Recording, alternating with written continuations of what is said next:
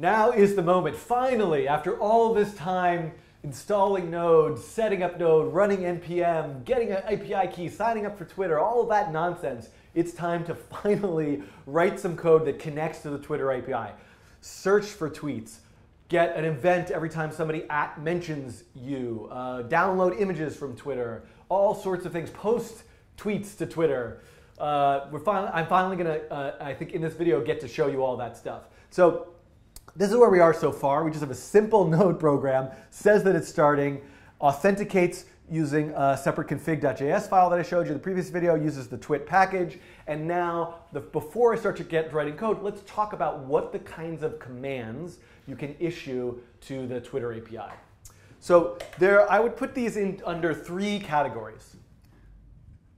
You can call, with twit and with the API, you can make a GET request. So with a GET request, some things you might do is search. And you could search, by like hashtag. You could search by location. You could search by user. There's lots of ways you could search and just say, give me all the tweets that have JavaScript. Give me all the tweets about rainbows. I don't have any. I feel like I need some hashtags associated with this rainbow, with this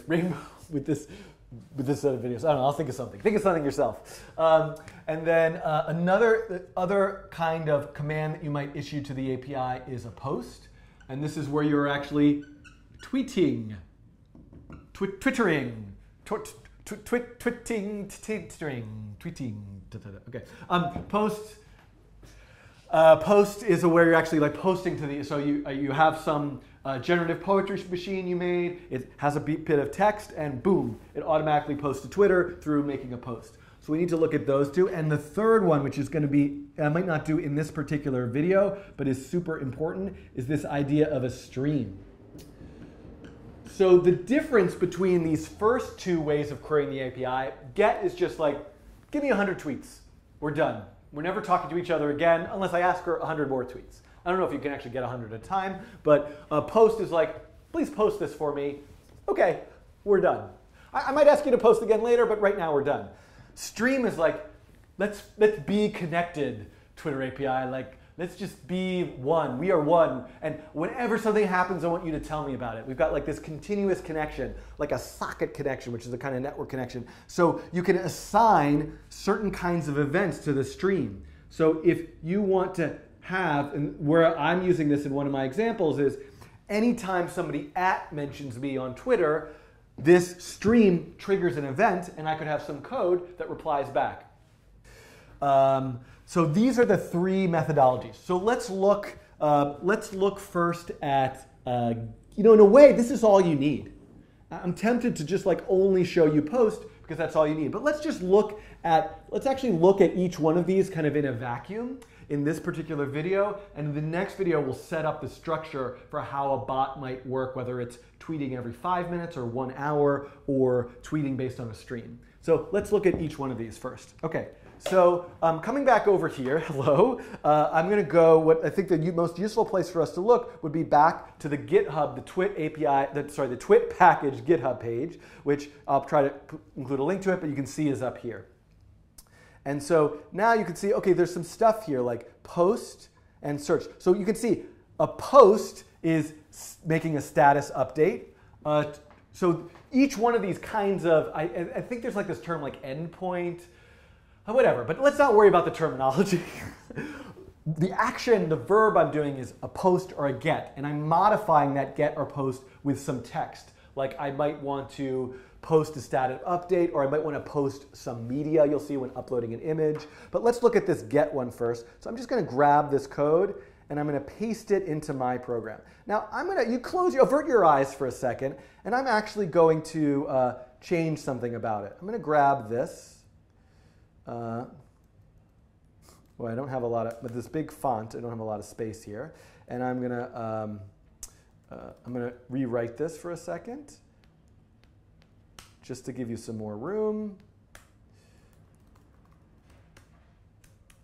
So this is a little bit tricky here because I've made this kind of awkward. Actually, okay, I got an idea. Sorry, I was daydreaming again. I'm going to do this. I'm rewriting this code in a way that I feel like might be a little bit more digestible for us to look at. Um,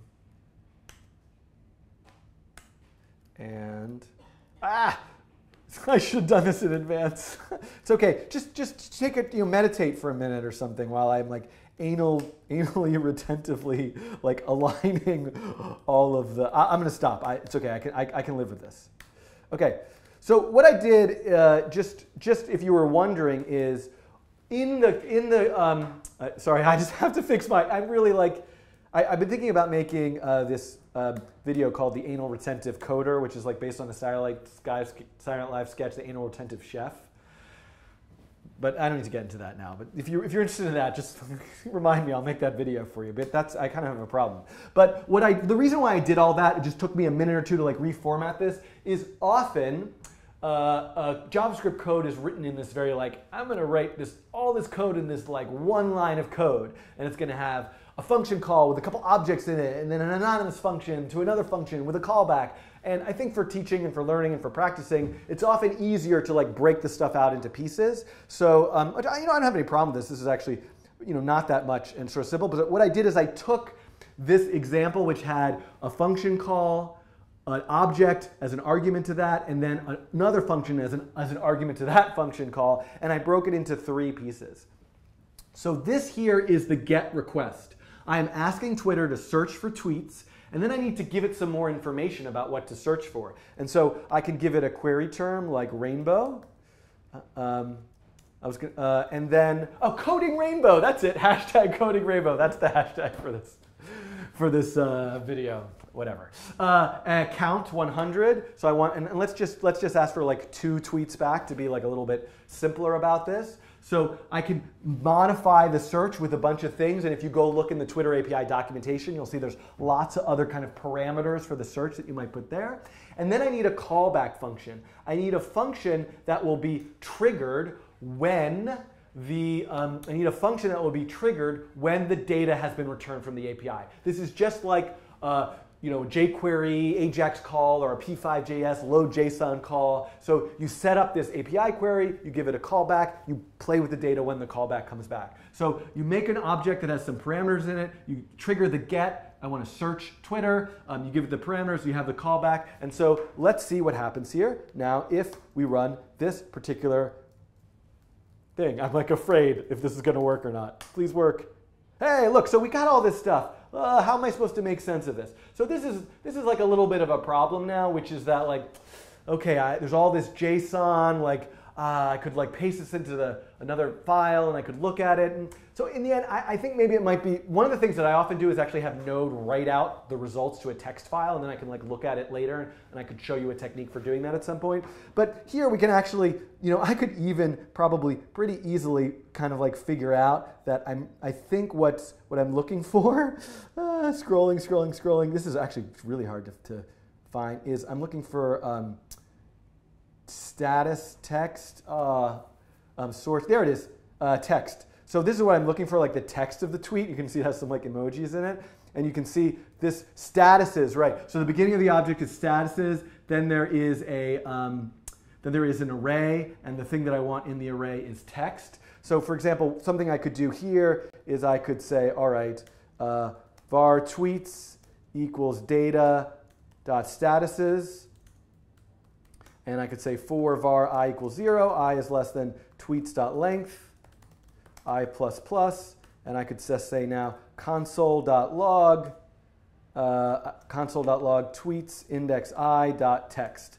Now I'm pretty sure I got that right, just because I've used the Twitter API before and I have a sense of how the JSON is structured. And there's a lot more information, like who was the tweet from, was it a retweet, does it have any hashtags? There's all sorts of things you can find out in there, but at least now we could try running it again, and you can see I got program your own rainbow dash, vote it's Manuela Alex cause a double rainbow is hard to find. So you can see I got the raw text from those tweets there. So again, this is it. There's not a lot of code here. Like that's what we spent all this time like figuring out how to install that package, because the package does it all for you. So we now are able to search Twitter and go through it. Now, you know what, it might be worth actually, let's go look at the Twitter API documentation, because I kind of did that because I kind of half already know how to do that. That was a little bit like cheating you a little bit. So let's go and see like what if you really wanted to figure this out, you could go to the to dev.twitter.com.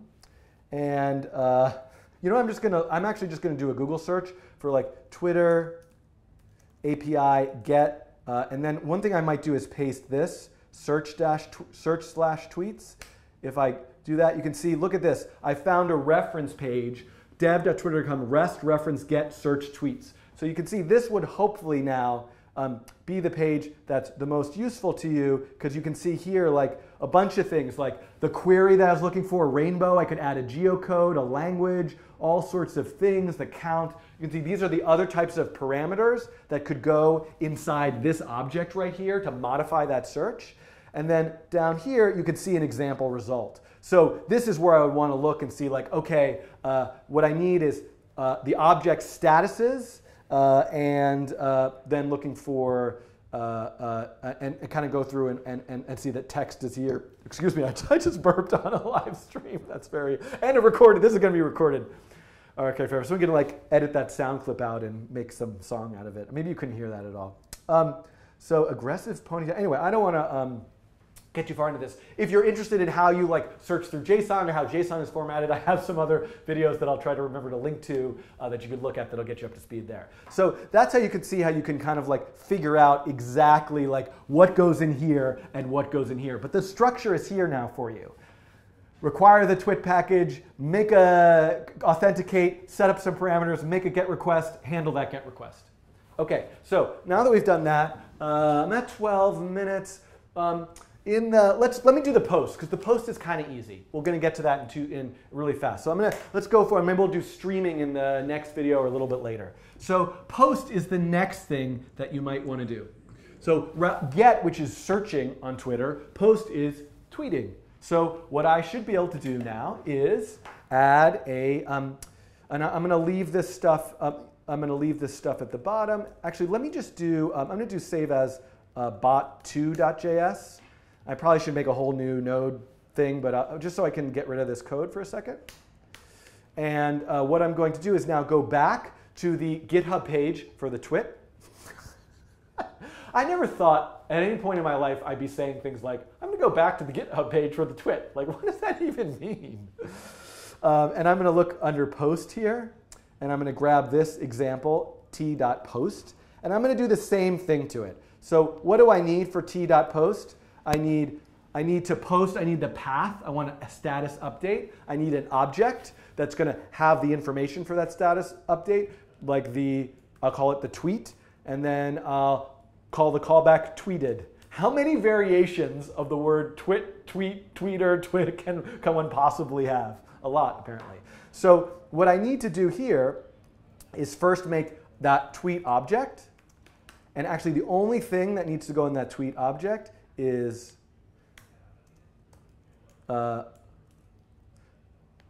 hashtag coding rainbow. And so that's my tweet, hashtag coding rainbow from Node.js. And then I need to have, again, a callback function tweeted with these arguments. Now, I didn't really talk about this. There's like a whole bunch of arguments.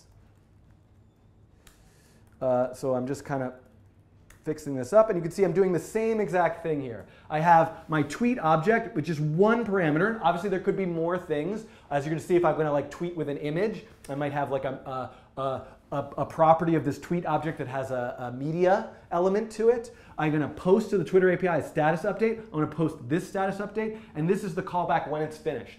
So a couple things. Number one is you don't really need the callback here because there's no information you need back. You're just sending to Twitter. But it's often useful to have a callback because what if it doesn't work?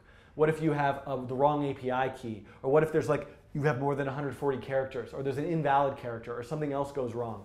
So you can see here there's like 3 different arguments: error, data, response. And so that was probably in the other one as well. Error, you can imagine if you're going to, that error argument or parameter is filled with information should there be an error. So something you can often do is say something like, if error console.log, something went wrong. Otherwise, I could say console.log data. And somewhere in here, I could pull out, something from there. But what I might just do is just say like, it works right now. So here I just want my bot that I'm making to after it posts a tweet to either say something went wrong or it worked. Now this isn't great practice because ultimately if something goes wrong, I need to figure out what that error is and really log it. So you know that's something you could certainly do, but I'm not going to worry about it too much right now. So this is it, right? All that you need to do to post to Twitter from Node is this: set up the tweet, t.post, have a callback. Now, of course, when we make the bot, we have to figure out how do you schedule that and all of that. But for now, let's just see if this works. So I'm excited to see what happens. I'm going to go back here. And I made this, by the way, a file called bot2. So I'm going to run bot2 right now. I'm going to run it. The bot is starting. I see that it worked. I'm going to go to Twitter. Oh my God, this is like, where am I going? I don't know. I'm like way too excited here. I'm going to go to my A to Z account.